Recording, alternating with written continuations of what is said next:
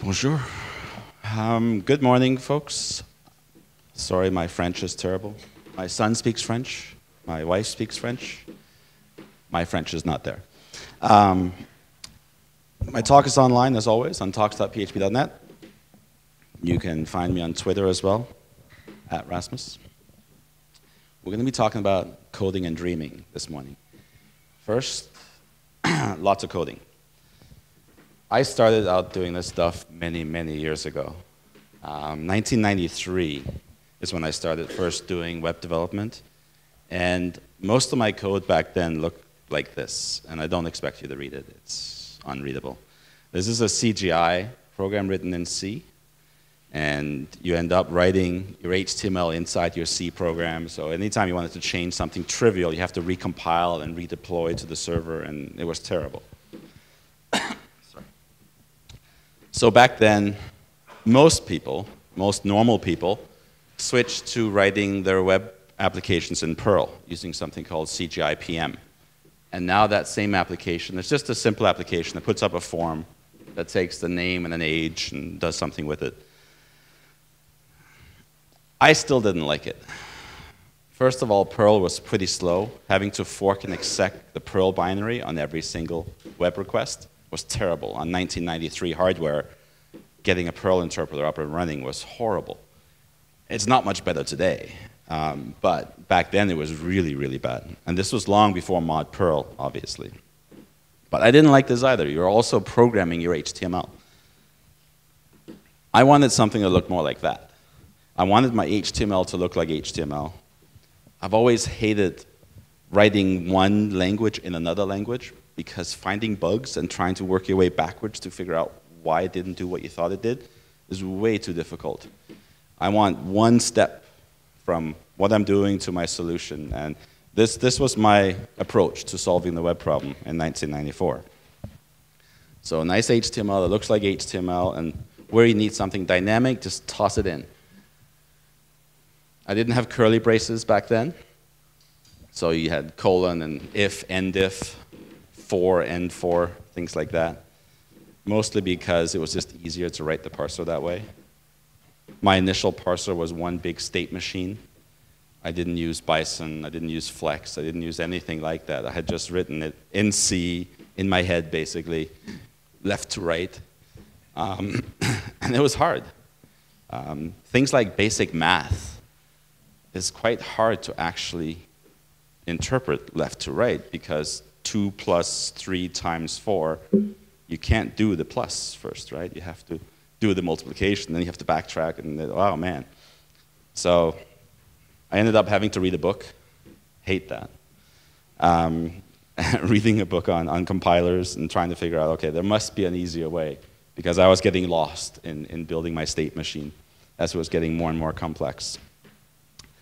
But it grew. It grew quickly.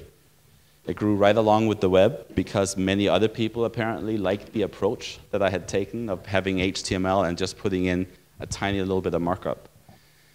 I think it was mostly because people weren't, the people who were tasked with solving the web problem weren't the programmers back in the mid-90s.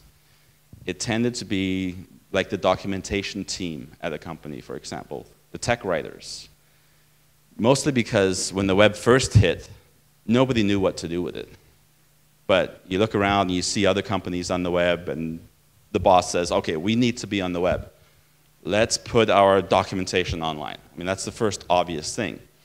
And then what happened was that the documentation team became the web team, because they were the first people that the boss said, hey, put your stuff online.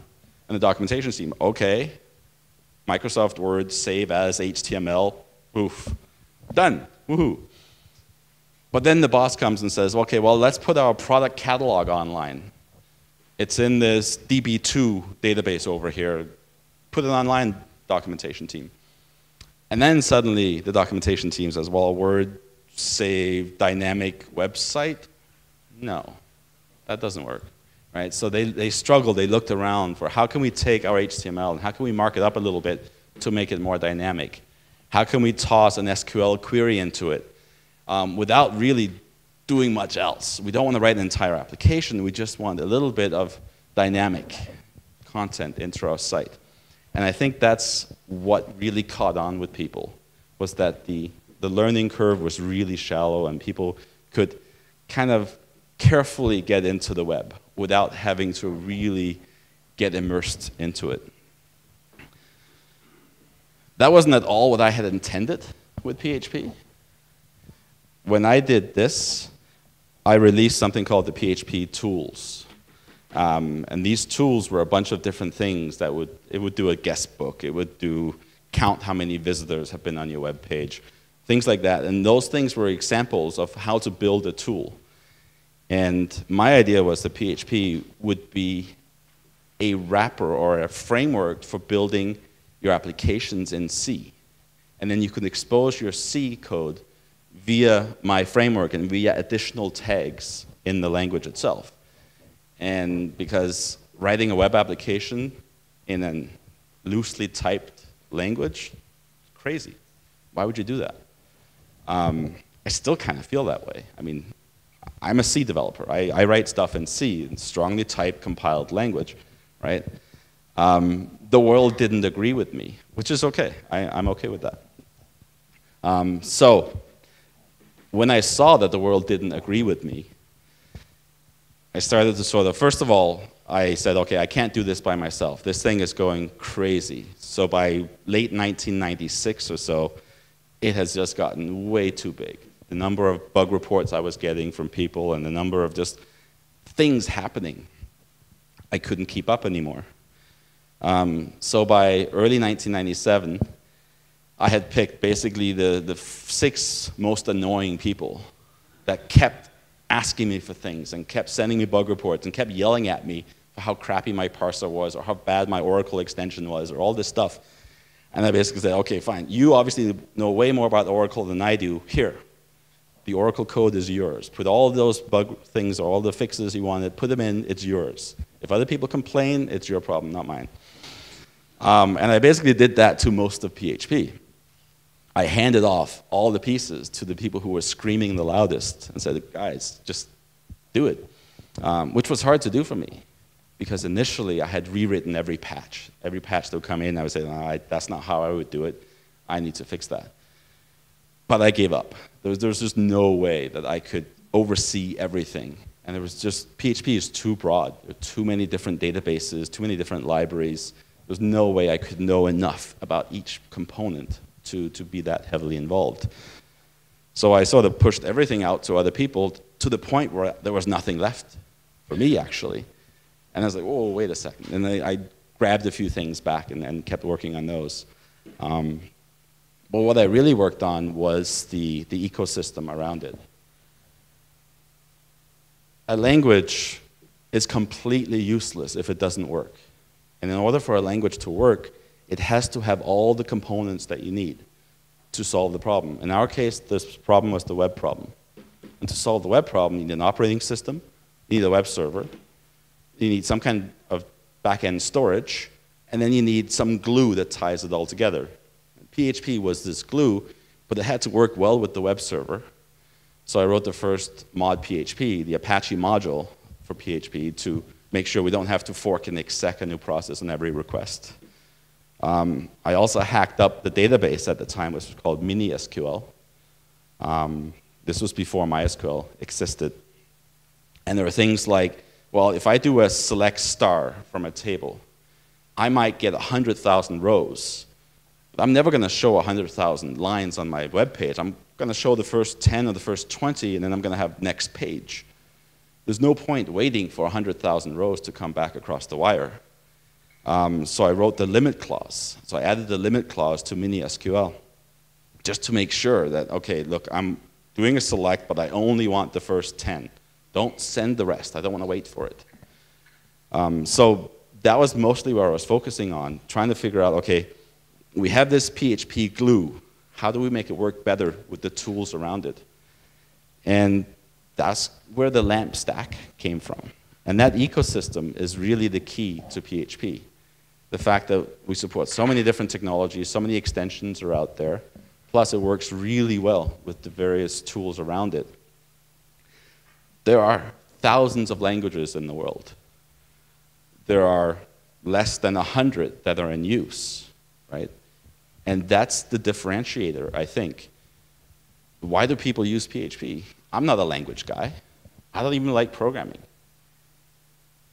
But still, people use it because I took the time, and the whole PHP team over the years took the time to make sure that it works well with other technologies around it. And it's actually a very pragmatic, practical, sort of very simple way of getting from one point to the other. And that's generally what people look for. People don't actually care that much about syntax. They don't actually care about that much about sort of the general atmosphere of the language. They want to solve a problem. And if this tool solves the problem, perfect, use it. And that's what we're seeing. And a piece of that is, where do you host your code? In the mid and late 90s, everyone was on a shared ISP. Just the virtual host next to 1,000 other people. And this is where Mod Perl, for example, got it completely wrong. Mod Perl lets you modify every single stage of the web request in the Apache web server. So you can get in and change everything. Right from the very initial request coming in, you can change how that request gets routed to a virtual host, for example. So one virtual host running Mod Perl can grab all the requests for every other virtual host. So the ISP says, well, no way, we can't install Mod Perl because it's too powerful, right? PHP only hooked the content generation hook. There were ways. There was something called Apache hooks, where you can actually set up PHP to take the other hooks as well. But by default, it only took the content generation hook, which made ISPs happy. And I added things like timeouts and other small features that ISPs liked, so that one person couldn't just do an infinite loop and eat the entire server. And scaling is interesting. Scaling, I mostly just, right from day one, I said, I don't want to have anything to do with scale problems. This web thing is growing so fast. Scaling is going to be a continuous problem for the next 100 years. I don't want that to be my problem. So I didn't want to build an application server. I didn't want to worry about state in any way whatsoever. I wanted to sort of build on how the web was built, which is a very discrete request comes in, you generate some content, you send the response back, and then you tear everything down. So the perfect sandbox model that basically says that you can't tell that after a request, there's nothing that should be different with PHP itself from one request to the next, which means it doesn't matter which server handles the request, which means you can just add servers next to each other, as many as you want, and scale it up. If it doesn't scale, it's your fault. It's not my fault, because PHP doesn't have anything that doesn't scale. Anything that doesn't scale is stuff that you added. And it's your problem. You need to figure out how to scale your database backend or whatever database storage you have. It's not at the language level.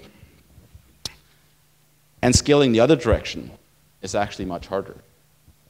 As geeks, we think about scale as in scaling up. And we always want to make things faster, make it use less memory, make it more efficient. We like to complicate things as well. As long as it somehow improves it, we don't care about complexity. Scaling down is very unnatural for us. But that's one of the keys to PHP. How do you scale down something so that a weekend warrior who knows nothing about programming can solve his problem? Someone with a really good idea, but who knows nothing about the web, how do we get his ideas online? And that's where PHP really hit home with people, I think, is that on-ramp, that learning curve of getting people started was so shallow. Things like register globals was a key piece of this. Being able to explain to people, here's a form, there are form fields named name and age. All you need to do is echo out $name, $age. They're right there, don't worry about it. Any form fields you create, you have those variables. People think of register globals as horrible, terrible, right? But remember, this was long before anything like cross-site scripting or stuff like that. Mid-90s, there was no cross-site scripting. There was no JavaScript, right? So the web changed a lot in the last 20 years. making some of those early features look really bad in retrospect. But 15 minutes? What do you need 15 minutes? Sorry, the organizers, is it 45 minutes I talk, or half an hour?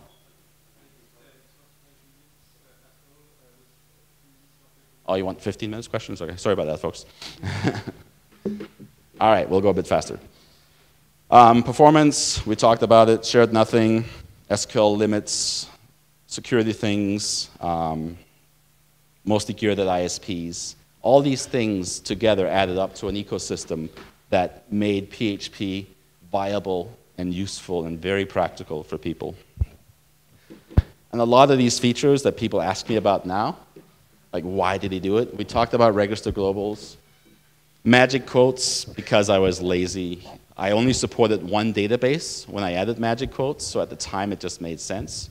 I didn't know I'd be here 20 years later. This was a tool I built for me initially, and for me, I understood how magic quotes works. It worked with my database, no problem, right? Why the dollar signs?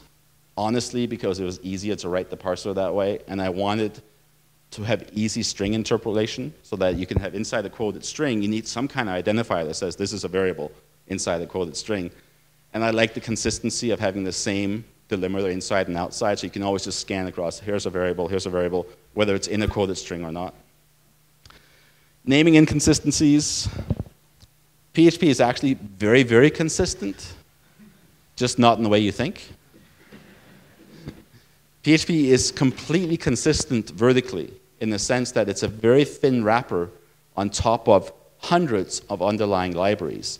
And most of the naming is just one-to-one mapping of the underlying library function to PHP. So people who know the Oracle API, for example, are very familiar with how to use it from PHP because, well, if you know the C API, it's a one-to-one mapping. Same with the MySQL functions. It's a one-to-one mapping with the underlying library that we're wrapping. And for speed of development, it was just easier to map these things one-to-one versus anything else. Also, like, people always ask me about key haystack stuff, or needle haystack stuff. Every array function is needle haystack. Every string function is haystack needle. It's not that weird. Just remember it's actually consistent in that sense. And that comes from the underlying functions as well. Case and sensitive function names, that one I should have changed early on. It was initially because HTML in the mid-90s, nobody could agree whether it should be uppercase or lowercase. And I wanted people to just be able to slide in their PHP tags. And I didn't want to be part of that religious fight, whether HTML should be uppercase or lowercase. Now, lowercase eventually won, but that was not very clear in 1993. All right, let's get into the present. PHP 5.5 is our current stable version. Most people are not using it yet. You should be. Are there anybody here still on PHP 5.2? You won't admit it. That's very, very good. Because I would kick you out and basically say, you should not be here. You don't have time to be here. You should be home upgrading your servers. Because nobody should be on 5.2 anymore. You shouldn't even be on 5.3 anymore. You should be at least on 5.4. Let me try to convince you to get to 5.5 this weekend. 4.9. Okay. So, performance improvements in 5.5. A lot of stuff has gone into making the engine faster. There was actually a huge jump from 5.3 to 5.4. A smaller jump from 5.4 to 5.5, unless you don't have an opcode cache. We added an opcode cache by default now, finally, in 5.5. So now, with every new release of PHP, there will always be a perfectly working opcode cache, hopefully. We improved nested calls. When I say we, I mean Dimitri. So if you have heavily nested calls, heavily recursive calls, by pre-allocating the stack, we can actually execute that a lot faster because we spend less time allocating memory. So if you have a lot of recursive code, moving to 5.5, you'll see a big improvement. Other things, generators. So a generator is just a shortcut for doing basically an iterator that returns values on every call, right? So you add a yield, at the spot in the function where you want to yield the next value, and then it maintains its state. The next time you call it, it's going to just keep executing at that point. So it'll keep going to the next iteration of that for loop and yielding back the next value. So instead of allocating a full array of everything, you can simply go and say, and call it each time, you get one element back at a time. And that way you could save a lot of memory with a generator. So that the sister to a generator is a coroutine. You take a generator and flip it upside down. Instead of calling it and getting values back, you can send values into a generator. But when you do that, it's called a coroutine. And you can do some very interesting things. And you still use the yield keyword that says, here's where I want to receive my value. And then you can do a send into it. So you can send things in to the coroutine. And you can do some very interesting things. Nikita has written a very good article on it, on cooperative multitasking using coroutines with PHP.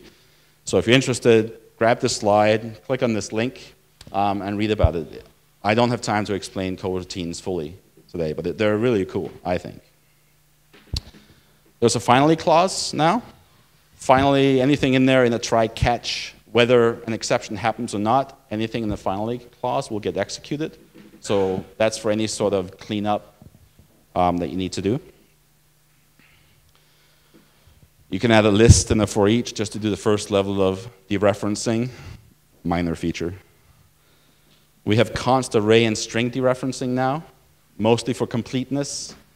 I don't find it super useful, but people were complaining that we didn't have it. Nobody should be writing code like this to begin with. A few other minor features. Empty can now take the return values from functions or entire expressions and apply PHP's sense of emptiness to it.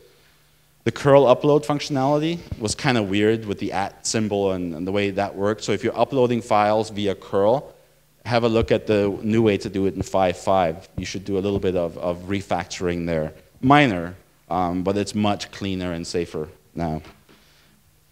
And in the spirit of helping scale down, making complex things accessible to people, we have a simplified password API now. We've seen a lot of sites over the past 5 years whose databases or password databases got leaked or stolen somehow, and people having extremely bad hashes, or maybe not hashed at all, or hashes without salt, so they're vulnerable to rainbow tables. By using password hash and password verify, you can get the right thing. You can get a safe password hash without having to know all the crypto behind it. There's nothing new here. You could do all this before, but you had to understand what a salt was, why you might want to salt your hashes, right? And a lot of people obviously don't understand that. So by not saying, okay, don't worry about understanding it, just call password hash, you'll be fine. And we have a migration document, like for every PHP version. Going from 5.4 to 5.5, read php.net migration 5.5. Has everything you need to know in there. If you're going from 5.4 or 5.3, you need to read the other ones, the 5.4 and the 5.3 documents too. 5.6, coming out soon. A couple of months, a couple of weeks, we'll see. Depends how the betas go. New feature in 5.6, variadic functions. Using the ECMAScript syntax ... This just means that this function takes one required element query and then a variable number of extra parameters. So we could do that before with at the function call level. We can say, okay, give me all the arguments in the function call, but that didn't handle references. This now handles references perfectly, and it's a little cleaner to do it this way. So that's quite obvious. A partner feature to that is argument unpacking. So you can also use the ... syntax to pass stuff in. So if you have a function that takes 6 arguments, you can pass in 2 arrays, each containing 3 elements, for example, and the ... will unpack it, and the receiving function doesn't need to be variadic. It doesn't need to know about this at all. You can use this for traditional functions. The argument unpacking operator ... here will handle that for you. You can't have leading ones. You'll get a fatal error, cannot use positional argument after argument unpacking. It has to be trailing or the entire thing. Constant scalar expressions. So now we can do things that don't need anything from the runtime. We can use, we can now dereference, or we can execute in the compiler and evaluate this, and that gets cached in the opcode cache and everything, of course. We've added a right associative power operator. By right associative, hopefully you understand grammars, right? So it goes right, then left. So something like -3 to the power of 2 is -9, not 9, right? Because it's going to do the right first. It's going to do 3 to the power of 2, 9, and then multiply by -1. It looks a little bit weird. It looks wrong, basically. But every language, except I think Visual Basic, does it this way. And it's the right way to do it. And you don't do this anyway. This is always going to be a variable. So it's really not going to hit you. If you're really confused, add parentheses around it if you want to make sure. But no one writes this code anyway. I don't think it's going to trip anyone up. We have an internal operator overloading for features like GMP. So you can now do GMP init, and then you can use operators directly on it, and it'll just figure it out. This is internal operator overloading only. Other extensions will hopefully start using it too. We have a use function. So you can now import functions and namespaces into classes, into namespaces, right? And a bunch of SSL-related fixes, because OpenSSL has been interesting for the past year or so. So we've really had a look at our OpenSSL integration, and there's a lot of things in there that has been beefed up. Nothing backward compatibility changing stuff, but just completing the API, basically, giving you access to more of OpenSSL.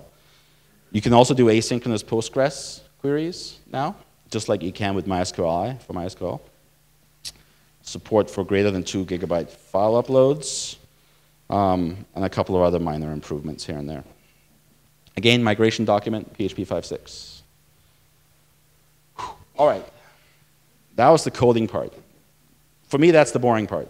Like I said earlier, I don't like programming.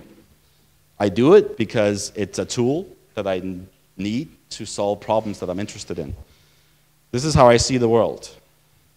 We've got dreamers that tend to be, they're interesting, but mostly useless. We have coders, very, very useless, but very boring. And then in the middle is where I find things to be interesting. The people who dream, but also have some basis in reality. The dreamers can dream up stupid things. Like, I want a train that goes 10 times faster than every other train. Hey, that's my idea. Also known as a patent troll, right? It's like, hey, I'm going to patent trains that are 10 times faster. I'm not going to build it, because I don't know how to build this thing, but it's my idea. 10 times faster trains. Then 20 years down the road, some brilliant engineer comes up with a way of actually building a train that goes 10 times faster without killing all the passengers. And then this guy, the patent troll, goes, hey, that was my idea. Like, but it's stupid. An idea is mostly worthless without an implementation. And most of the patent trolls are like that. And most of the dreamers are like that. I can't count how many times I've had VCs and others come to me and say, look, I just need a technical co-founder because I have this idea. Like, I don't need you. You need someone to actually build things and do all the work. I don't need you. Ideas are cheap. It's the ideas that come from the hackers who actually know, the engineer who knows how to build a train that's 10 times faster and can actually do it. That's interesting. And that's where the world gets changed, when the hackers get involved, and the hackers who understand the world, understand what can be done, how to do it, and have a good idea on top of that. That's when things get interesting. The world is a big place. This is me when I was less than a year old. I was born in Greenland, and this was my first toy at something called an ionosphere station in a very remote part of Greenland. This was the house I lived in. This was the nearby town, which wasn't actually that close and had about 300 people. This is downtown. So the point of this is I come from a place where the internet is irrelevant. Nobody cares about the internet. Most of the people in the world, like 60%, don't care about the internet. They're worried about getting food, getting clean water, getting just basics of living out there. We're doing a piss-poor job of addressing those parts of the world. We are building things like Instagram and Pinterest and things that just don't matter. If these things went away tomorrow, the world would be no worse off at all. And I would say 99% of all the sites written in PHP, we don't need. They could go away and nobody would care. So I think we're running out of things that can be solved just by sitting behind our keyboards.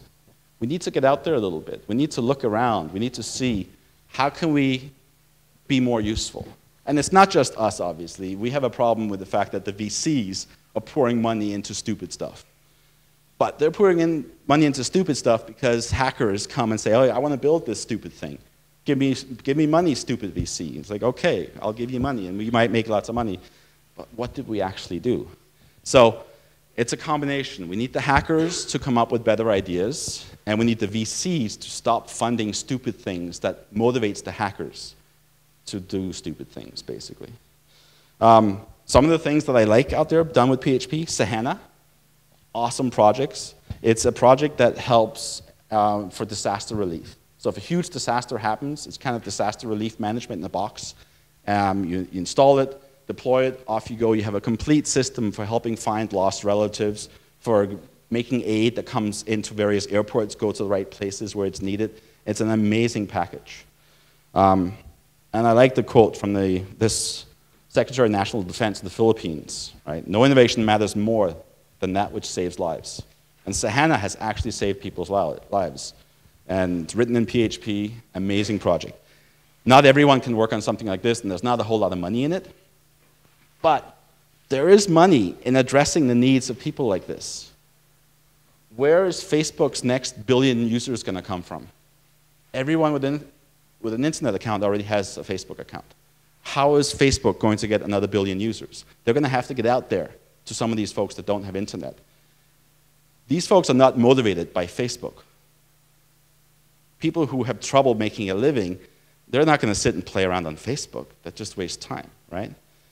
But if you build a service that motivates these folks, that can help them earn a living, that motivates them to get on the internet, then Facebook might get their next billion users, but it's actually you that got them on the internet. And if you're first in markets like this, there's a lot of money to be made. I am out of time, I'm told. So let's go to some questions, please. Do you want this?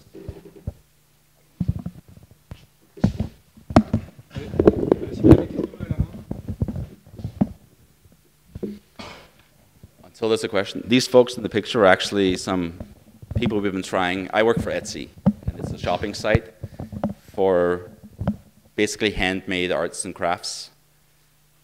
So this guy is a potter in the middle of Mexico, and we were helping him set up an Etsy shop. So instead of selling his amazing plates for $1 to some middleman who turns around and sells it for $300 at Mexico Airport, he can now sell it for $280 on Etsy, and he gets $279.50 or something from that. We take a tiny little cut. So part of this, making the world a better place, is providing more value than you extract. And a lot of companies don't do that. A lot of companies extract way more value than they actually provide to the user. If more companies could turn that around and provide more than they take out, I think the world would be a better place. Do we have any questions now? I'll keep talking until we have some.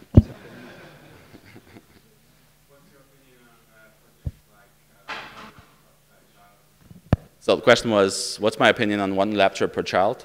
One laptop per child project. It hasn't gone too well. I would love to see it. Stuff like the Mozilla phone as well, getting a cheap phone into the hands of some of these people, for example. I mean, one of my problems getting an Etsy shop into the middle of rural Mexico is that they have no internet, they have no bank account, and they have no way to ship. So they can't ship their product, they can't accept payments, and they can't list it, right? Those are fundamental problems that is hard for me to solve. If I have to first provide internet access to all of Mexico, yikes. And then I have to fix their shipping system. And then I have to provide banking services, right? That's a lot of problems. If the Mozilla phone or one laptop per child, if all these things can sort of go together, say, okay, it's very easy to get a laptop, it's very easy to get a smartphone, then my job becomes easier. I would love to see the Facebooks and the Microsofts and the bigger companies that have a vested interest in getting more people online. I would love to see them pushing a bit more. I mean, Google has been doing some work with their weird balloon internet access and those various projects, right? But those are the companies that need to get out there and push this. The Facebooks, right? I mean, I said, where are they going to get their next billion users? They have to get more people online. And if they help, and if I provide some services that actually motivates, like this guy, he's not going to go online just for Facebook, but he might go online to sell his pottery for $280 versus $2. That would motivate him. That would change his life.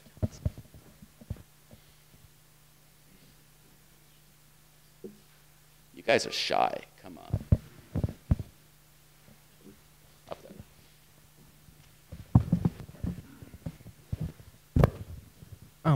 there. What's your point of view about teaching to kids to code in school? So, education is obviously a huge problem. I was just in South Africa 6 weeks ago or something, and South Africa must have one of the world's worst educational systems out there. And it's really hard because if they can't do basic math to begin with, teaching them to code is rough. And a lot of the kids have no clean water, they have no shoes, they have no food. Right? You can't teach kids to program until you provide basic human conditions for them. So I think that's the next step. I think we first have to make sure that the kids are in a position to learn. In countries like France, that's obviously not a problem. The kids have what they need to learn. And in that case, yes, we should be teaching kids to code, not in any specific language. My son is 12 years old, so I have some experience in this. And he is going crazy. He can build anything in Scratch, for example. It's an MIT project, if you're interested, scratch.mit.edu. It's a very visual programming language, but he can take almost any smartphone game and clone it in about a day in Scratch, as long as it's not too complicated. But any sort of simple-looking game. I showed him 2048 a couple of weeks ago, for example, and it took him like 3 hours, and he had 2048 implemented completely, and he's 12, right? He can't write a PHP application, but he can whip out anything he wants in Scratch. Taking that in a couple of years and moving that knowledge of loops and variables and conditions and all that to PHP will be simple. So I think the key is just finding a way of connecting with the kids and motivating them. Once they're motivated, and he's motivated by building games and showing them to his friends, and they all sort of try to show off to each other and building the cooler games, and that's what motivates them, right? Other kids might be motivated by other things, but once you find that catch, they just take off. It's natural for kids these days.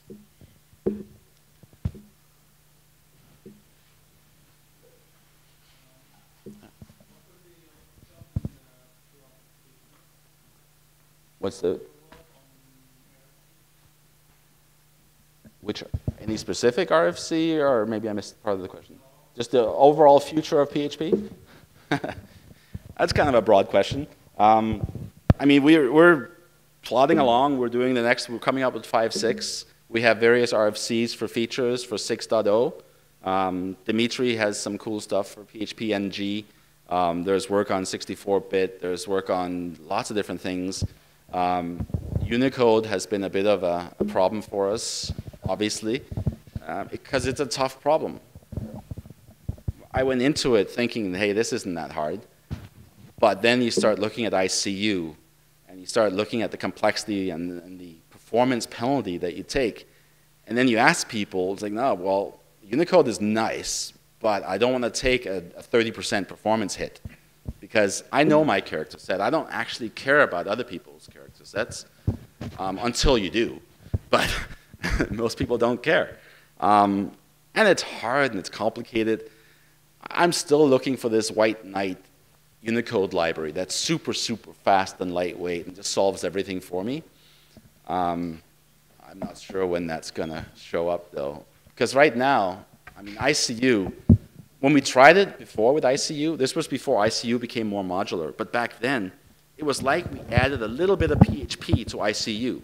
Because ICU was an order of magnitude more code than all of PHP at the time. So we just sort of did a little bit of PHP enhancement to the ICU project.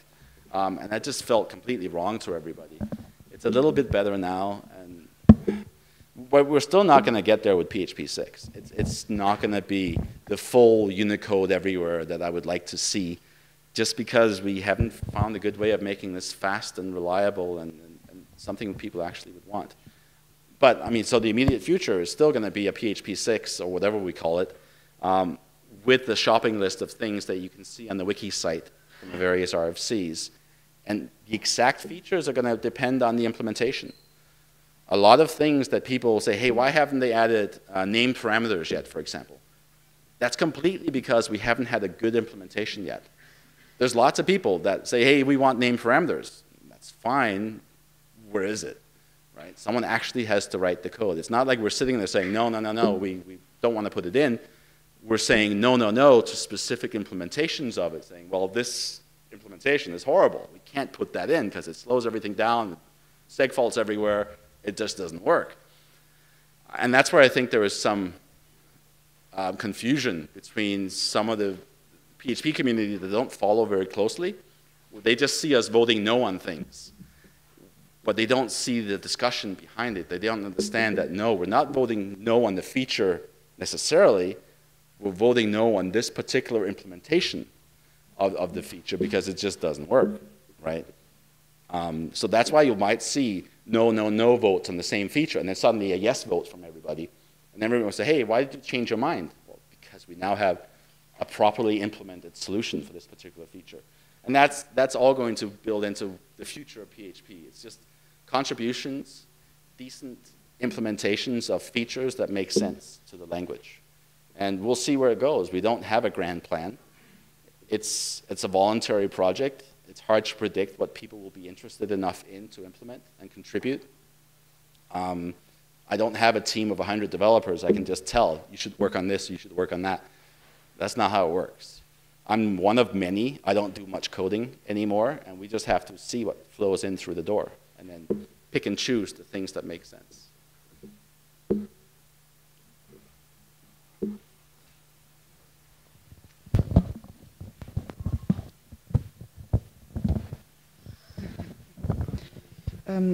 I just want to ask, what do you think about the HVM? So the hack language, basically, or HHVM. I like it. I've been watching them for a long time now. Their initial implementation of hip-hop was crazy. Translate to C++ and compile was just completely insane. But the JIT is very interesting.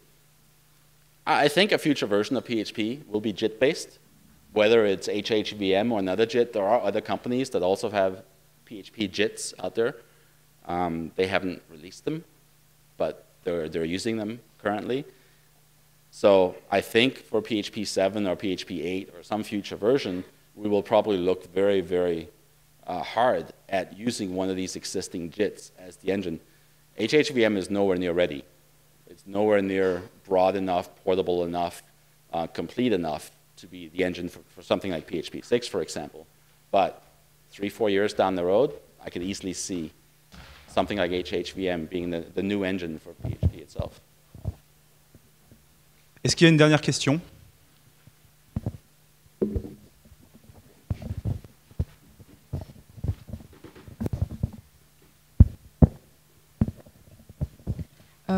I just read on the internet that PHP is not a really asynchronous language, and then you've introduced the notion of asynchronous. So is it a real asynchronous, or? Thank you. Right, and because you read it on the internet, it's obviously true. No, I mean, PHP is not that asynchronous. That's true. Most of the things that you might want to do asynchronously, though, you can. So we have full support for select, for example. So you can send off, if you're doing, say, a bunch of just fetching files from 10 different sites at the same time, you can send those off and then fopen them all, and in your select loop, you'll get triggered each time one of them returns. Both MySQL and Postgres, you can now asynchronously send requests to them. We also have libevent extension, so anything basically you can make asynchronous. So there's also, what's it called? If you look at nodephp.org, I think, someone has basically recreated Node.js, but using PHP, using libevent. There's basically nothing that you can't do asynchronously in PHP. It's just not the default, and it's not as obvious as it is in some other languages. But for the pieces, usually it's only certain places where you want asynchronicity anyway. And it's not that hard to dig in and see, okay, here's how we're going to make this particular piece asynchronous in PHP. So yes, your internet thing of saying PHP is not as good asynchronously as others is probably true, but it doesn't mean that you can't do anything you want to do asynchronously in PHP. Ok, bah merci Rasmus. Merci.